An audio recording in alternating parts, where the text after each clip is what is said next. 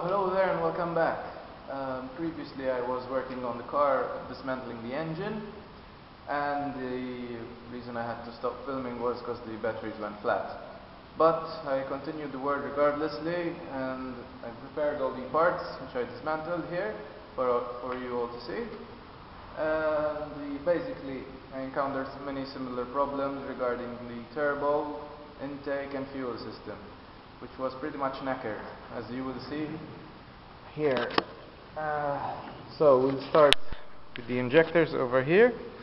From the first point of view, as you'll see here, they're pretty much seemingly okay, but you can never judge an injector just by looking at it.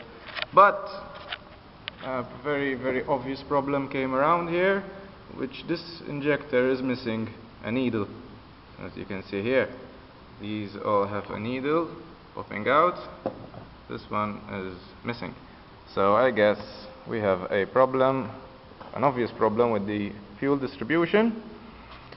And here we have this regulator which distributes the fuel evenly on each rail, here and here, which I'm not sure if it was ever changed or fixed, but we'll see that later.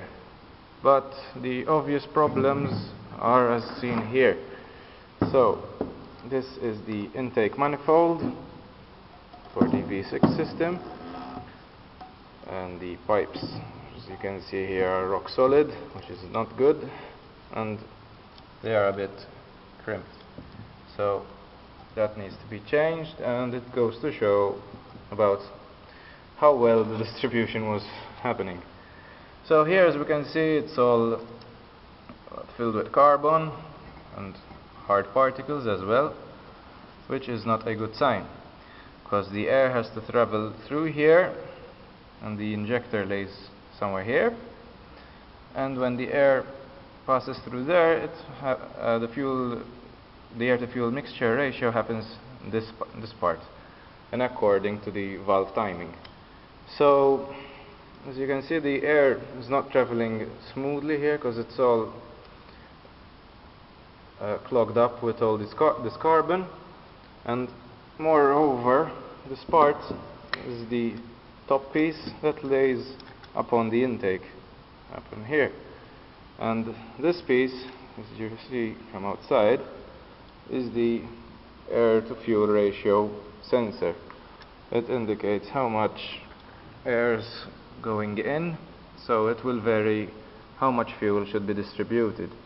And as you can see, it's all filled with oil and fuel, and that's not a good sign at all, because it's pretty much clogged up, and it needs to be replaced. Since it's an electric part, it can be easily fixed, so it's better to be replaced. The plugs, most of them showed sign of lean mixture. I'm not sure if I can get it focused. Some of them were dripping fuel, literally. They were all wet from top to bottom. So I had two of them which were all covered in fuel. Two of them were excessively rich in fuel, and one of them was a bit lean, and the other was in accordance. But that's not good, because you need all 6 of them to be firing properly. The pipes, this one goes into the air to fuel mixture, into this one, the red part, and these holes are from the intercoolers, which they take the part of the boost, and as you can see, they're all covered in oil. Something very weird, because it was serviced like 2 weeks ago, and it was all cleaned up, and as you can see, it's all filled with oil. So something's wrong definitely with the turbos. These over here are the leads of the high tension wires, which, as you can see, they're all cracked up. So I'm not sure if there was any firing going on inside them, because they're all cracked from top to bottom. Since it was firing somehow, I guess they were still functioning, some of them. These are the boost pipes. This is the pipe that goes directly out the turbos, the lower part. These are the upper parts. So these are the intercoolers. It has two of them. Let me see if I can get some light into them. It looks a bit shady, but it's pretty much covered in oil. As you will see, just by doing so, all of that oil came out from there. But in direct sunlight, it was clear as day that it's all filled with oil. And a very big problem it had, it was overheating constantly. And this is the main reason why. The fins got damaged, don't know when, don't know how, but even part of this bearing is very loose, and when you try to spin it, you can feel it making that clunking noise. This is the air conditioning fan, which is a lot more smoother compared to it, but it is also a bit worn out, so hopefully I will buy me a new set of two fans with much more fins to them. And let's see, this is the water bottle, which once the engine overheated, no, I guess not once, one too many times, and as you can see, the condition is a bit bloated. It was about to pop one too many times, but survived so far. Hopefully I'll find one, a new one, and I'll replace it. And this one is the water distribution unit. As you can see, it's not in great conditions, but it's not in very bad ones neither. So let's see here. That thermostat is a bit new for now, that's why it's all shiny. The pipes, look at that. Let's put some light on them. So let's see. So as we can see here, these pipes are heavily damaged over here, and I don't know why it's not a pipe which is fitted like these over here, one size. They fit like with a reducer. Maybe it was homemade, don't know. This pipe was blanked onto the heater of the dashboard, mainly because I guess it popped up a couple of while back. I'm not sure. This car was both used, so I guess a lot had happened to it. The radiator is still in good condition, so it will be just cleaned up, checked out and refitted.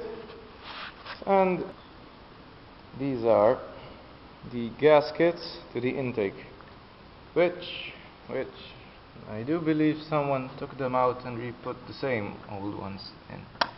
As you can see, they are not placed properly, so they got creases all over, as you can see here. Some of them even got chipped off a bit. Let's see, can get the focus right. You can see from here that somewhere here we have evidence of leaks, that the manifold wasn't sealing it properly. Thus, there's a lot of bad mixture inside it. If you put fingers through, you can find a lot of carbon residues and a very obvious weird wiring, which is normally found in the earth or ground in household appliances, as in the car, unlike this one, which is the proper ground to the wiring of a car. The fuel pipes, the water pipes, they are very hard or very soft, such as this one. This is of the breather of the oil. Fuel pipes, hard as rock. Water pipes also. There's pretty much a lot to be replaced, a lot to be checked. The turbo sits down there. I need to take it out and inspect it a bit thoroughly, so I can see what is damaged and what is not. But the major situation with this car is that a lot of things must be replaced.